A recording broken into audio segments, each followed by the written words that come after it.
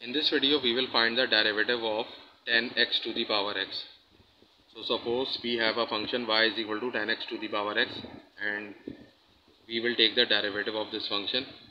So first of all we will apply natural log on both sides or ln on both sides. So we have ln of y is equal to ln of 10 of x to the power x.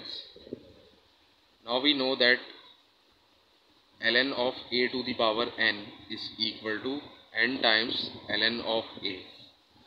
So here the power will become the coefficient of the log. So we will apply this rule over here and the power x will become the coefficient of ln of 10x. So we have ln of y is equal to x times ln of 10x. Now we will differentiate both sides with respect to x. So we have d by dx of ln y is equal to d by dx of x times ln of 10x. Now here we will apply the chain rule of differentiation because we cannot differentiate ln y with respect to x.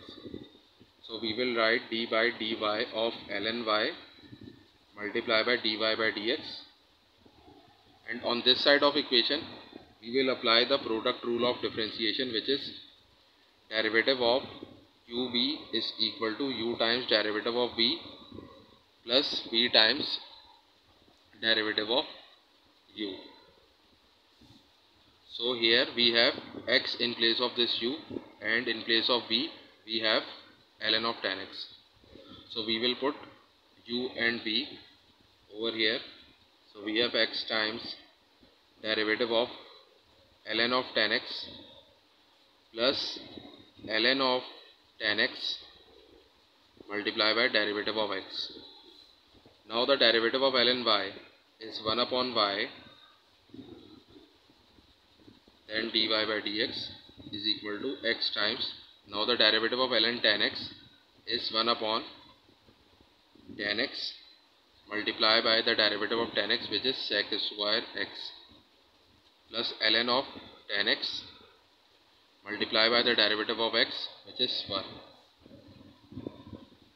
So we have 1 upon y times derivative of y is equal to x sec square x upon 10x plus ln of 10x.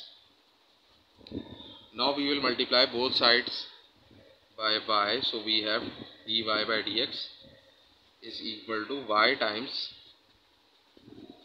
x sec square x upon 10x plus ln of 10x. Now we will put the value of y, which is 10x to the power x. So we have dy by dx is equal to 10x to the power x multiply by x sec square x upon 10x plus ln of 10x, and this is the answer.